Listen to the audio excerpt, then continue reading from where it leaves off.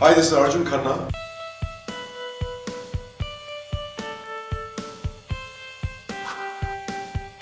For the McDowell's signature Premier Indian Derby 2012. This is always an exciting event for all of us.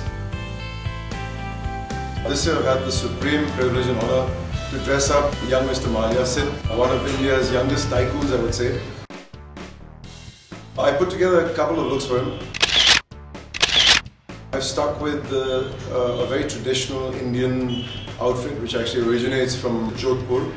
I think it sort of stands for virtually any equestrian sport, and Derby being the most stylish and sexy of them. Sid actually carries them off very well. So I think this is a very apt undergarment or trouser that somebody could actually wear.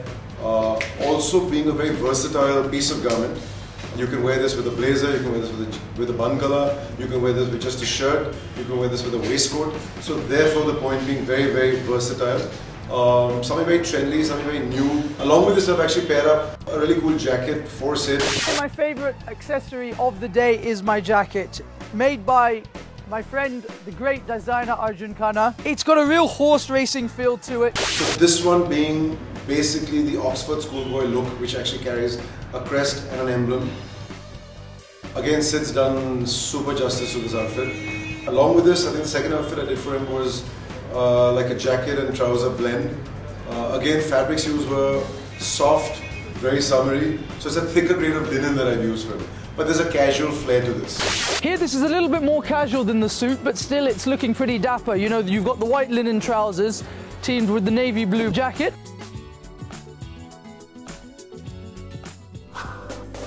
Back to the Derby once again. What I would highly recommend is basically elbow patches are back, so use them. Blazers and linen, which people have almost forgotten.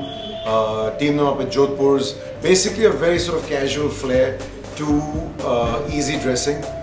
Throw on a hat if it suits you, whether it's a bowler, a Mitchum, even the Sherlock Holmes look is very, very strong.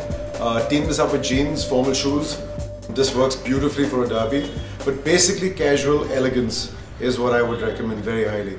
And ladies, just follow your man. See you at the derby at your fashionable best. Good luck and goodbye.